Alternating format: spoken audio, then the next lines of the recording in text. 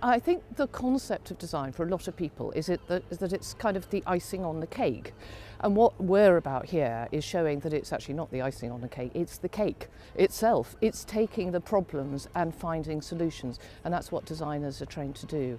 And so looking at what we're doing here now, these are really practical things that will be taken on board and actually change our world.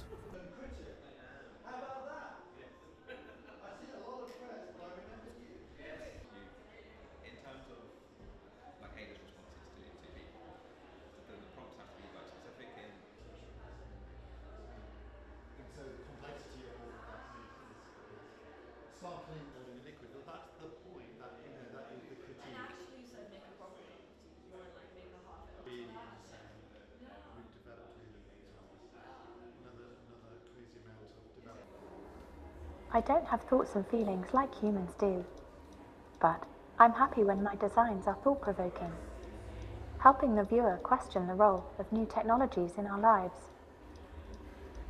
The failed utility of these objects symbolizes the ways that AI has the potential to become problematic. And I hope my work results in discussion around these topics.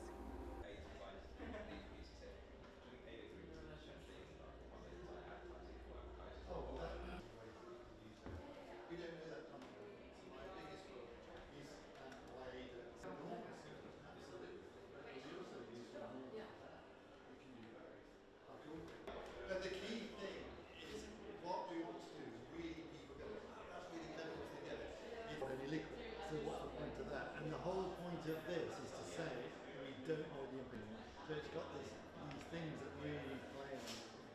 And I really... So why would you have designs that fail at the Design Biennale? Doesn't seem right. Well, that's because we're actually using it as a critique and a question of where the whole AI world is going. It promises so much. It does incredible things, as you can see by some of these amazing objects that Ada's created. But are they actually delivering? What's the domino effect of this technology? Where is it leading?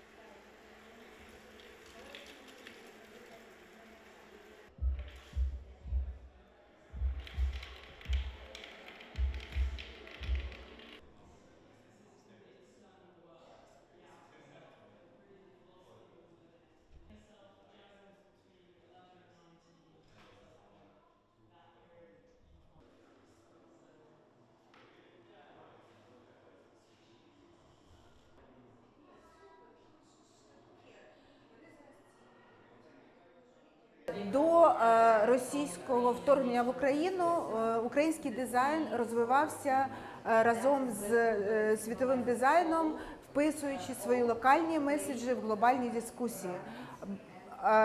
Але зараз ми стали більш функціональні і більш раціонально використовувати матеріали, які є в нашому можливості використання.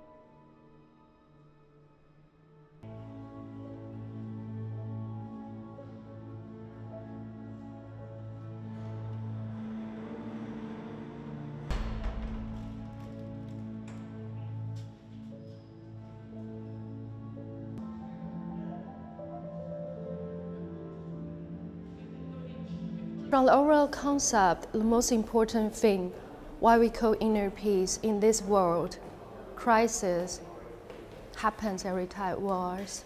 After COVID, after pandemic, all the humanity need is a purification as a metaphor, as a waterfall.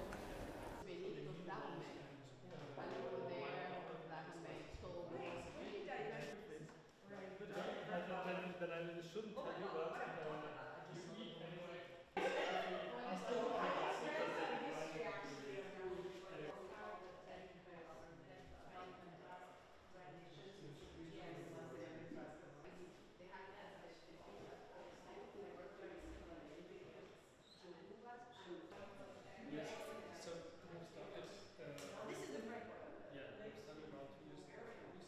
I think in Design Biennale you've got a lot of designs that are very sort of out there in terms of quite futuristic and quite visually appealing, but that does trickle down into everyday design and decisions we make about the things we buy and the things we live with.